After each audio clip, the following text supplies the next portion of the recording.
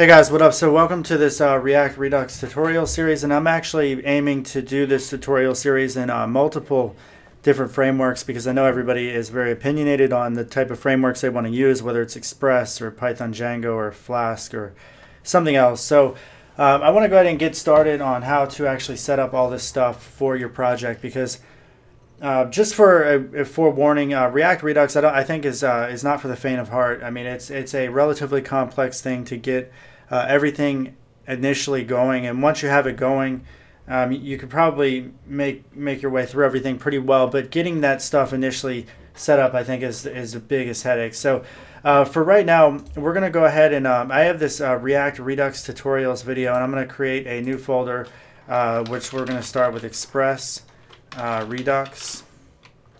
In fact, you know what? I'm going with the whole thing, React Redux, because Redux is not necessarily for just React stuff, but they are hand in hand. So I'm going to go ahead and open up my command prompt to the folder location where we just set up everything, and I want to go ahead and first I'm going to say npm init, and this is actually going to go through the process of creating a configuration file, which npm is the package manager that we're going to use to install React and Redux and everything. So I'm going to say we need to actually make this all lowercase, so I'll go ahead and say React Redux. In fact, I don't even know if I can have, oh yeah, I can have underscores. All right, I didn't know if you could. A simple React Redux Express.js application. And then this can all be blank. I'll put my name, Chris Hawks, and just say yes. All right, so now that we've done that, we have this package.json file. So if I said npm install -- save express, then this is actually going to add Express to our package.json file and also install Express locally. So the difference between local and global is that if you install a global, then if you have different versions of Express, you can end up having conflicts within your project. So I try to keep everything localized, so I don't want to mix that stuff. So now we have this node modules folder where Express just went ahead and installed. And this is actually where things get a little bit more complicated. But before we even jump into the actual installing of React and Redux and stuff like that, I want to go ahead and just get the basic ExpressJS application running. So one of the things that we're going to need, which we might as well install now, is a template engine that does not come with Express by default. And we're going to install Pug, which is actually the new name for what used to be the Jade template engine. And interestingly, they went ahead and changed the name. I actually have a tutorial series. If you look up my name in Pug tutorials, there's some tutorial videos there on learning how to use the Pug template engine. It's relatively simple. I think I only have like 5 or 6 videos there, but it's good enough to give you a heads up on how the overall template engine works. But that's definitely something that we need to have. All right, so the next thing I'm going to suggest is you're going to need some sort of code editor to write your code in, and I recommend Visual Studio Code because it makes debugging so much easier. It's cross-platform and it's completely free. One of the best products Microsoft has created in a very long time, I think. And definitely recommend it. It'll make debugging so much easier. So that's actually what I'm going to be using in this this series here. And I have Visual Studio open right now into the folder of our project that we just created. If we take a look at the package, you can see it has all this information that we pre-filled for our project, including the 2 dependencies that we installed, which is Express and Pug. And then now that I have both of those, we want to go ahead and create our main app.js file, which is going to be the main entry point for our Node.js application or Express application. So the first thing we're going to do is define Express. We're going to say var express equals require, and then we're just going to import the request framework.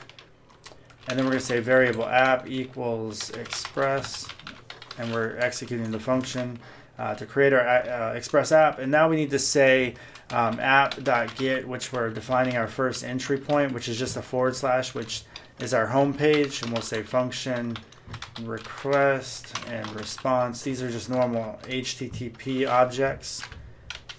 And then inside of this function here, we're going to say resource.send hello Redux and React. All right, so now that we have that, we need to then go ahead and tell it to listen on port 30 So we'll say function console.log listening to this joint on port 3000.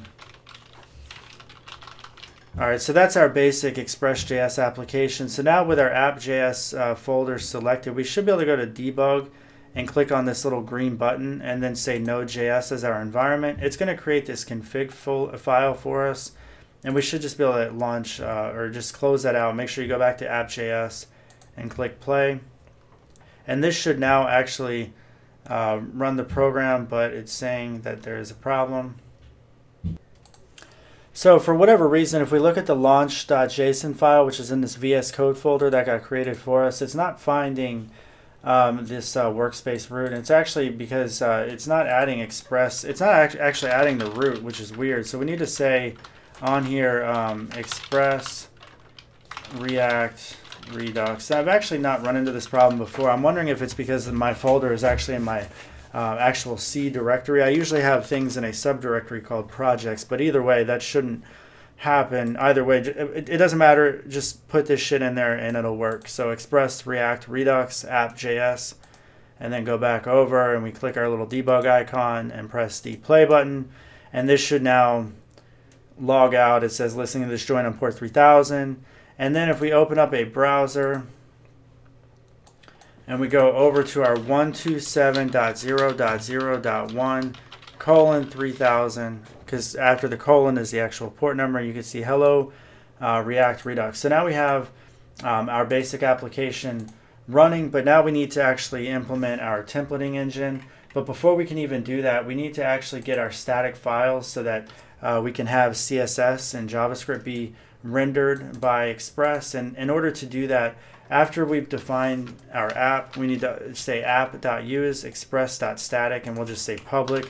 So all of our stuff will go into the public directory, which is kind of the Node.js status quo. So let's go ahead and create that folder now. So in the same folder as the Express React Redux, let's create a folder called public. And then inside of public, we're going to create a folder called JS, another one called CSS, which for some reason got put in the JS folder. Make sure it's all in the public folder. And then we'll have another one for IMG and drag that into the public. So now we have the three. All right, and then inside my CSS, I'm going to add just a main.css file so we can test this, and we'll do h1 color red. So this is just using CSS, so for any h1 styles, that should be rendered. All right, another thing we need to do in order to get this all set up is let's go over to our app.js, and after we did our public, let's go ahead and do another statement that says app.set view engine, and then give it the name Pug since we installed that. And then we want to go ahead and create our first Pug, let's see here. We'll create our first Pug template. But now Express by default is going to look for all your templates to be in a folder called views. So let's go ahead and add our views folder. And then inside here, we're going to create our first index.pug file. All right, and then let's go back over to our app.js. And here we're going to say, instead of resource.sim, we're going to say resource render. And once again, if I'm going fast, I apologize. I'm trying to get this this tutorial going, and you guys could always pause, I'm sure, to just you know, to catch up or whatever. But resource.render is going to render the actual index Pug file that we have here. So let's go ahead and create the Pug file. So in our Pug file, let's go to, so make sure you have Pug selected, and we're going to go ahead and write some of the code, or we say doc type and then HTML, and then everything's just kind of indented. We'll say head title equals this is a Redux app, and we'll say body. I'm not a huge fan, by the way, of actually we'll say welcome to Redux. I'm not a huge fan of this Pug template engine, by the way. I've never been a fan of this type of stuff that tries to make HTML so much easier. I feel like HTML is already relatively easy enough, but you know, to each their own. So a lot of people like this Pug stuff. So another thing too is I want to let you know that I do have a tutorial video on actually getting started with Pug. So like if you just search Pug tutorial Chris Hawks, you can see that I have this Pug image and everything. Check out that video. Alright, so we need to restart our server, and if you get this message when you restart the server that it can't look up the index view, you can see what's going on here. We have this root directory and then it's looking for views, but our project doesn't exist there. It actually exists inside of Express React Redux within that root directory. So another thing, just make sure that the views folder is inside the Express React Redux folder. So you can see my views is in there.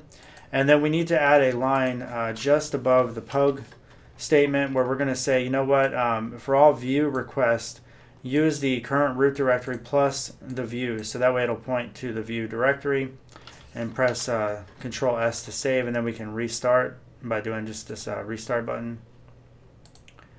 And if we look and watch this in action, then you can see that it displays. Now another thing, we have a Pug template error. Once again, I'm not a huge fan of Pug, but if we go in and we fix that, Jade or Pug or whatever you want to call it doesn't need the equal sign or the parenthesis, which is weird because I believe in an older version it used to, but it looks like it doesn't need that anymore.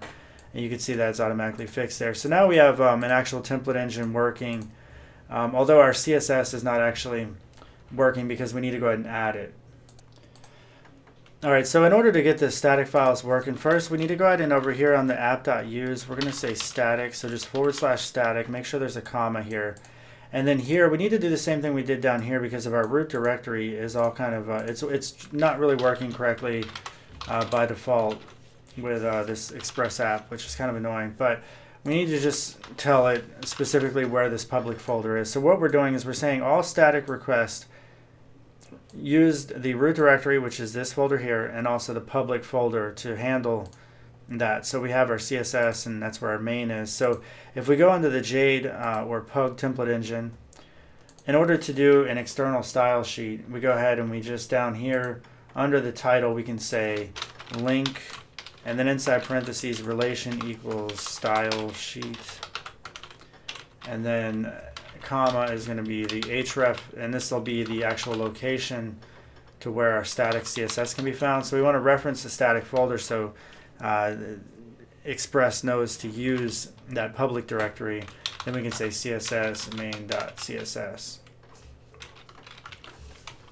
Alright, so now that we've done that, let's go ahead and restart the server. And if we revisit our page, you can see that the main.css is now being rendered. So that's how we have our ExpressJS running in just under 13 minutes. So in the next videos, we're going to get into the React Redux side and all the installation that we have to do to get that working. All right, guys, thanks for watching. Make sure you subscribe, share this, and vote up if you would. I appreciate it. And check out some of my other videos if you're interested. Take care. Have a good night. Bye. Hey guys, so a lot of you ask me, how do I get my foot in the door to become a programmer? And I just want to take a moment to mention Dev Mountain Coding Bootcamp is a 12-week intensive course that focuses on the technologies of the here and now for web development. Some of the things that they're actually teaching in this 12-week course, it's geared to get you into the industry by focusing on things like jQuery, Node.js, React, Angular, how to use GitHub. So a lot of the things that you're going to need to do as a developer, as soon as you start, they're going to be teaching you in this coding bootcamp, and the entire goal is to be able to get you into the industry within 12 weeks. So if you guys are interested in learning more information about Dev Mountain Coding Bootcamp, just check out the link in the description tab of this video. Thank you for watching, and have a good day.